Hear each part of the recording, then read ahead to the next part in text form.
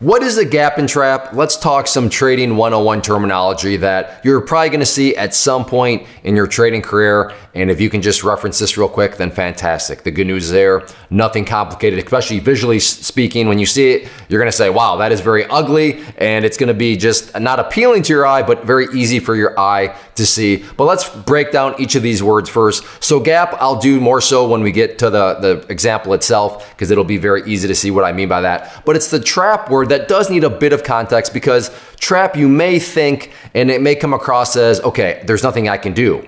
I'm trapped. Like control has been taken out of my hands and I'm kind of screwed, right? That's what you think of from a trap perspective. But this is more so a self-inflicted trap. So at the core, the buried lesson here is why risk management better be something that's on the forefront of your mind. If you've never heard of risk management, I don't know how new you are actually watching this video, but this would be an example of why risk management is so important as a trader. Because yes, this is a trap that is self-inflicted. You're not trapped in the sense of you had no say about it, you had no free will about it. No. This is your free will decision to essentially stay trapped. But of course, the tricky part here is sometimes you don't know it's a trap until it's way too late, and then the trap can get a whole lot worse.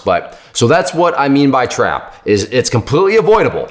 With risk management, these traps, yes, they happen, but you can avoid them. So let's go and actually look at a couple of examples, and I'll explain first what I mean by gap, because that's clearly part of the terminology.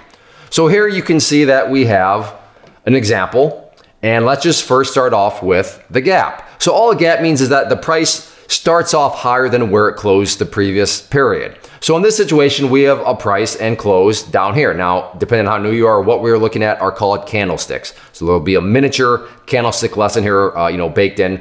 But right there is where this price closed right here. So it closed at, let's just call that point A.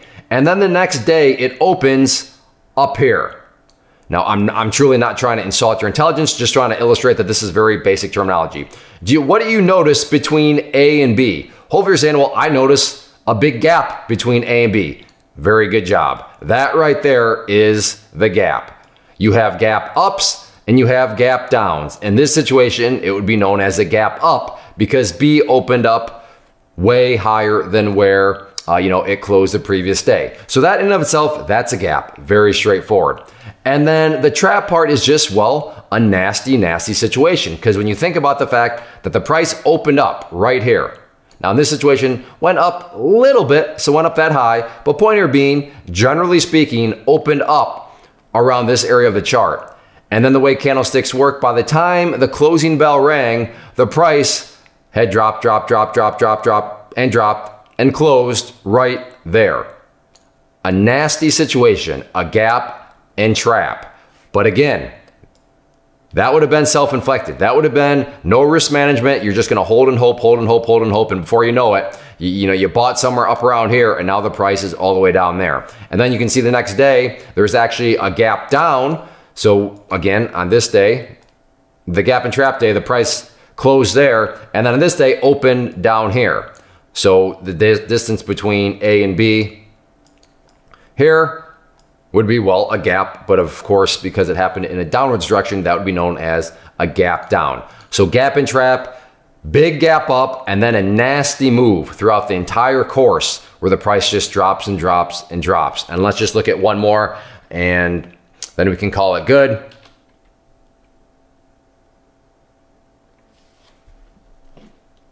I forgot what my other example was going to be. What was my other example going to be? Oh yes, GNUS. I don't know. Should I leave that in? I won't edit that out. Just going to see. You know what? Sometimes I'm human just like everybody else, so we won't edit that out. We'll just leave that in there for a little bit of comedic value. In fact, in the comment section, type LOL. You know, was that funny that I completely forgot what the... And I only had 2 examples. How pathetic is that? Anyways, hopefully you now see right away. Oh, wow. Yep, I see the gap and trap. So very quickly, the previous day, the price closed right there. And then the next day, the price opened up there. So what would that space between those 2 lines be? Well, a word you could use for that is, well, there is a gap.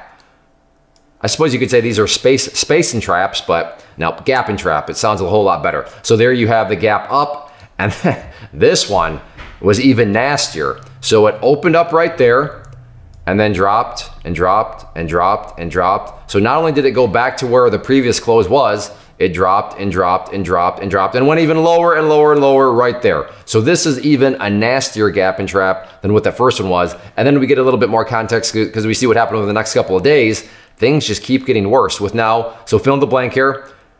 What are these called right here? And then that one right there, what are those called? If you're saying those are called gap downs, perfect. You now understand gaps. But then after this gap and trap day, 2 more gap downs, and it's just been that much worse. And these are situations that can turn out to be very, very bad if you allow them. But that is the key, if you allow them. So I don't want you to leave this video thinking that there's nothing you can do about this. You just better, cross your fingers, start hoping and praying that you don't get trapped in a stock. No. You're not gonna get trapped. You can exit via risk management at any point. But these are also the situations that get a lot of people in trouble, because as a beginner, I understand you see stocks and then they start to go down and you think it's just a dip. And to be fair, maybe it is just a dip, so you think I'm only buying the dip. But the problem is, if it's not a dip and if it's a gap and trap, then as you've seen, that mentality, if you refuse to sell, is gonna be a very, very painful situations. But also to be clear, am I saying that gap and traps happen all the time? No, they happen often, yes, but that's not, well, I guess I am kind of trying to scare you. I'm trying to scare you and motivate you to go learn about risk management. But I'm also not trying to scare you in the sense of, oh, these gap and traps are happening all the time, everywhere you look. That's also not how the markets work, but they do exist. And all it takes is 1 or 2 of the gap and traps, and you can have an account go to 0 and then be knocked out of the game. So be aware of them. And again, go learn about risk management. So that is what a gap and trap is. You don't want to have any part of it. You don't want to include or create a self-inflicted trap. Just not worth it. Ask me how I know, because I've been self-inflictedly stuck in gap and traps before over my career. And trust me, it's just not fun. It's just not worth it. Cut the loss, learn risk management. So if you enjoyed the video, hit that like button, leave a simple comment below, even if you're just gonna put the LOL, and realize that gap and traps, they're avoidable, and just cut the loss, learn risk management. And also, by the way, subscribe to the channel if you have not yet. Thanks for watching, everybody. Take care. Thanks for hanging out and watching. First off, thanks so much for watching the entire video. Real quick, before you go, I wanna invite you to a live webinar, web class, training, workshop, online event, whatever you want to call it, but it will be me live revealing to you what I've discovered that has allowed me to transform myself from being an employee to being my own boss, including how I had only 1 losing day out of 73 days in total. I'm going to cover 3 keys that have helped me unlock profitable consistency within the markets. The first key is super weird, but in a productive type of way. The second key is super awesome because it quite literally is wired into our DNA as humans, making it very easy to use. But in a cruel way, this becomes a pitfall for many traders. I'll explain it all though, including how to avoid the pitfall that it creates for some. And yeah, the third key, when you hear it, sounds way too good to be true, but it's not, and I'll show you how it all works. Then at the end, I open it up for a question and answer session that is, again, totally live. Even if you can't make the live session, please still sign up as it will be recorded, and you can go back and watch the replay that I will send you. Click the image on the screen or click the link down in the description box so you can get the date and time and claim your spot, which I should note is limited due to the fact that this truly is a live event. If you have any questions, let me know. If not, I'll be seeing you soon.